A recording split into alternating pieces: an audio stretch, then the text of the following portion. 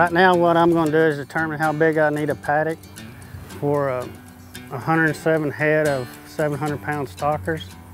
And I determine that by the available forage, how much I have here. Since I'm going to hook to a wire fence, I'm going to use some insulated wire to make a gate handle. You can do this several different ways. I got this, or where them things go? Aha. Or we can use insulator. I like to use these because it's just quick and easy.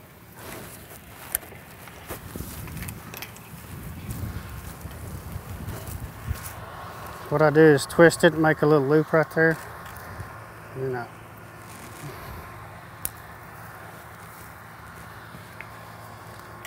I'll hook it. And then I'll grab a bigger post, what I call a corner post, and I'll make a gate right here. Now we use these bigger posts because they're easier to use, stouter.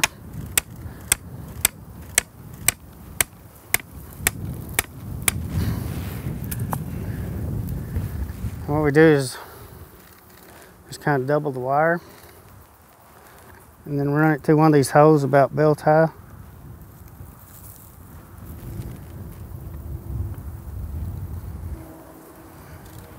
And I can tighten this however tight I need it. The problem with some of these terraces or hills or low spots, I kind of run back down through there and make sure it's going to be about the right height. Now what I'll do is I'll string this wire out and make a corner, and then we'll go make another corner, and then we'll come back to the permanent fence, and then I'll come back through and put our post in.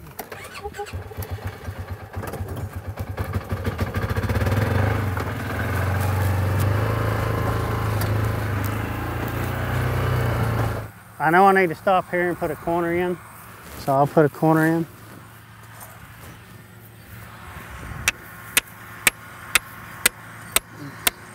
Then I'll do my wire the same way.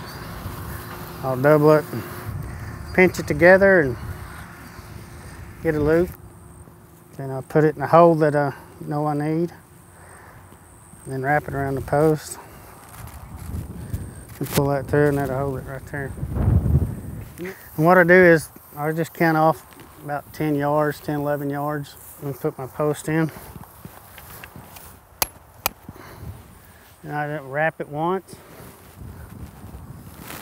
And then just measure the height that I want.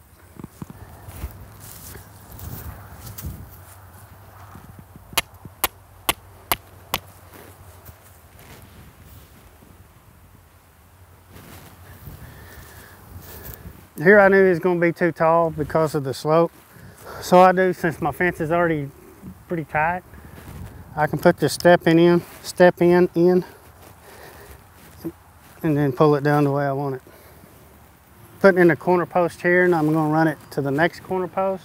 And the reason I do that is because when the cows lie down around the shade, sometimes they might stick their head across here.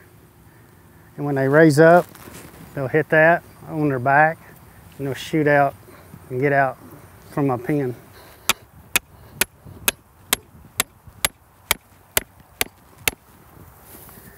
And I always carry a spare roll with me in case I need to make any amends to the fence, or because it's real easy to add this to the fence if we need to add a piece in. So I'd run this one about knee high and then just make a simple tie.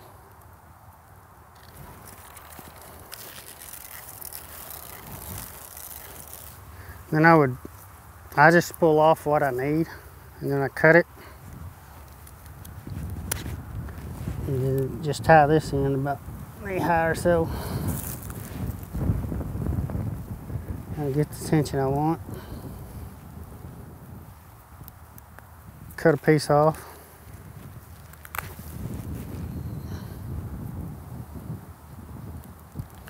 Just get it good and snug.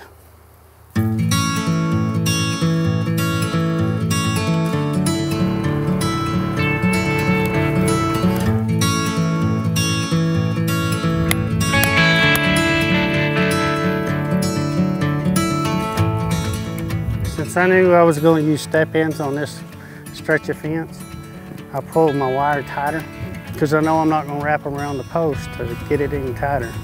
So I just walk down through here and step these in.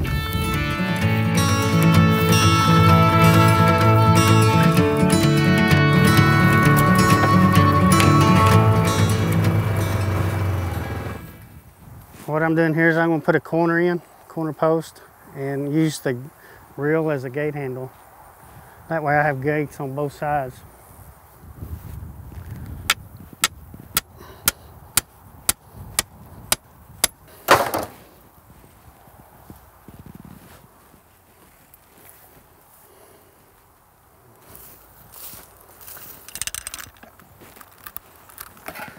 What we're going to do is hook this solar charger up to our fence. And the first thing we do is drive a ground rod. And on temporary fences, we don't drive it all that deep like you would if it's a permanent fence.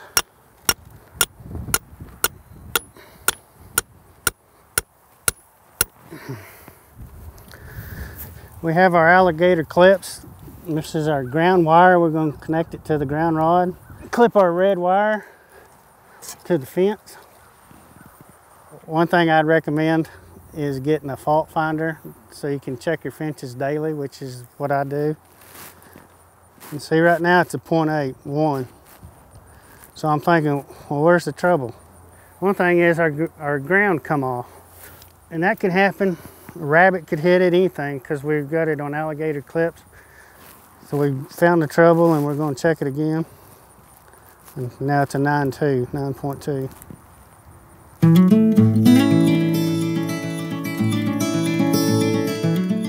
Okay, what I do is I use this tape, colored tape, at a gate, and all I do is just tie it, wrap it around tight, cut it.